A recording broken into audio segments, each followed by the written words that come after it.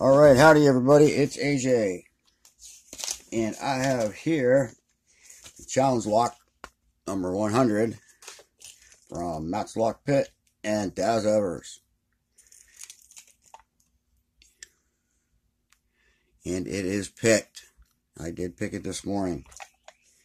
Bright and early, my gut feeling told me to video it, and I did not. And I didn't want to wake anybody up. And I should have. Anyway, there's our key. I have to say, I'm a little proud of myself for this, because it really didn't take me that long to pick it. Kind of surprised. But we're going to see if we can't get her open again.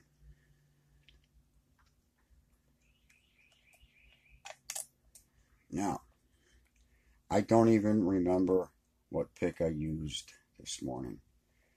I know I used this tension wrench from Chris Capoon, but other than that, I don't remember, and I wish I did.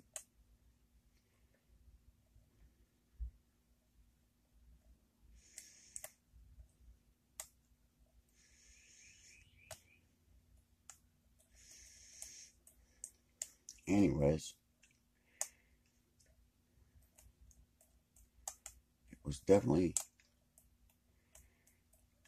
a good feeling when I opened this morning. And I'd like to see it happen again right now. But it doesn't. I just don't know. I don't remember. God, I wish I knew what pick I used. I really do. Just replay the whole thing. That would be awesome.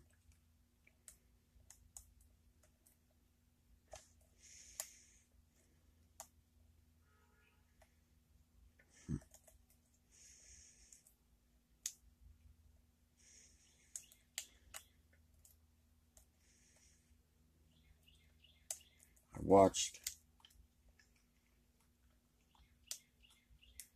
how LaBelle picked this. Well, when he did it and published it, and I rewatched it again yesterday, I think. Now, whether or not that had anything to do with me being able to open it this morning, I don't know. Ooh, we got a nice little false set going. Oh, sweetness! And it is open, brothers. Very cool. That's awesome. Woo, doggy. I am excited. I am excited.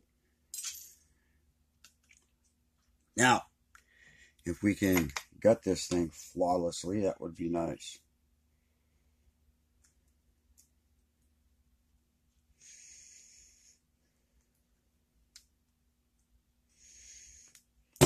Stretched out a little bit too much. But that's okay, we can fix it. It does say, use a shim. So that being said, we're using a shim. And again, I always try to use a shim. If I can even get it in there. Let's rotate that back just a hair. Get this bad boy in there. There we go. Nice. Now, if we can do this, Mr. Shim doesn't want to go in.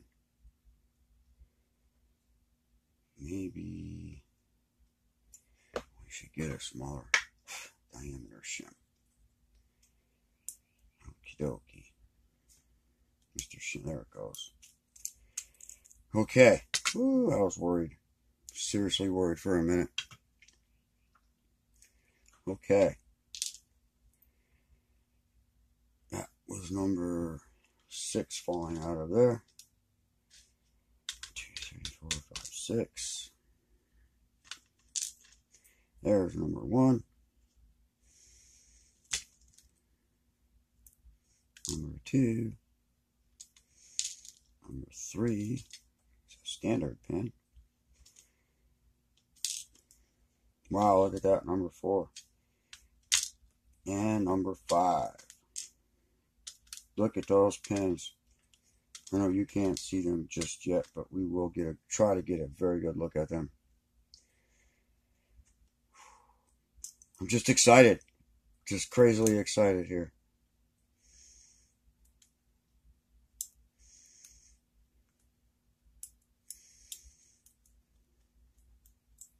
Get that out of there. There it is.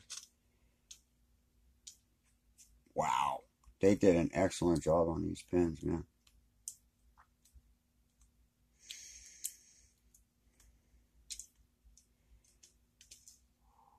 Nice little threaded, nice spool with some nice threading on it. Let's see if we get these springs up out of here.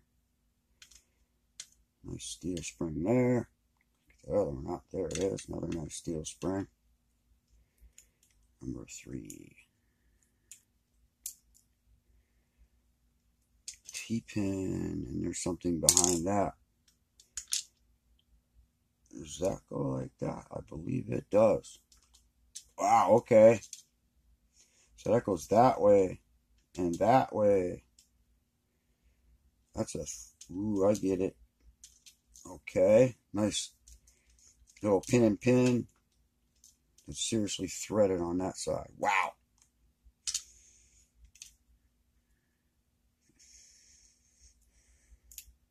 That one's trying to come out, so we're going to get it out right now. Didn't want to go that way. Let's get that spring up out of it. Holy crap. Let's see if we can, there we go.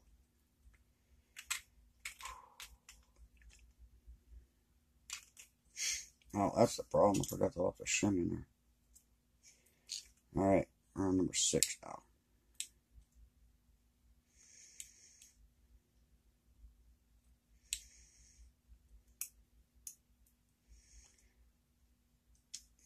Okay. Ooh, there's a T-pin in the bottom of that. Or not a T-pin. Oh, it's a T-pin, pin and pin. Wow, very sweet. Holy crap. And a short little copper spring. Not copper, steel spring. Wow, I'm really surprised I picked that thing this fast. Get that guy out of there. Alright, holy crap. Another steel spring. And that is everything. And chamber number 3 is threaded in there. And that is it. And in the core, number 2 is threaded, number 4 is threaded, number 5 and number 6 are threaded. Sweet. That is a nice lock. Alright. We're going to try this. This usually never seems to work for me though. T-pin 1 is a nice threaded spool with a T, kind of like a T-pin, and with some nice threads on, serrations on it. And key pin number 2 is very nicely serrated with this barbell type spool, I guess. And then number 3 key pin is a standard with this little pin and pin, and it's all nice and serrated up there. So that's going to bounce around and really screw you up. Number 4 is very nice double spool, I would call it, with a all thread, I call it, number driver. And then key pin number 5, sorry. A couple nice deep serrations there with the driver, with like 3 very nice serrations. And number 6 key pin has got very light on top, but it's deep with the driver, another pin and pin. So all that's floating around in there and making it difficult to pick. But apparently I got lucky twice. So that, my friends, is challenge lock number 100 from Matt's Lock Pick and Daz Evers. That was a pleasure to pick.